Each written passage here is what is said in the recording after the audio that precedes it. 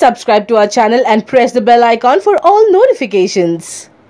Police in Himachal Pradesh on Wednesday said they had received a complaint against actor Jeetendra over an alleged sexual assault almost 5 decades old. Related to the actor, whose given name is Ravi Kumar, sent a 2-page complaint to the HP Director of General Police seeking registration of a first information report against him for a case of sexual assault when he was allegedly 28 and she is 18. Advocate Rizwan Siddiquee, representing actor Jeetendra, said the complaint made baseless claims. Woman said that the alleged assault she is now complaining of occurred in January 1971. She alleged that he had arranged with my now deceased father to have me join him on the sets where his movie was being filmed. Brought me to his hotel room, which contained 2 separate beds, said the complaint. Tired from the journey, I went to sleep in the far bed.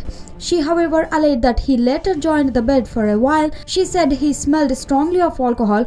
He finally left her alone, separated the beds, and we slept silently in the room that night, she claimed. SP Himachal Kumar confirmed on Wednesday having received the complaint online. For more updates, please like, share and subscribe to YOYO Times.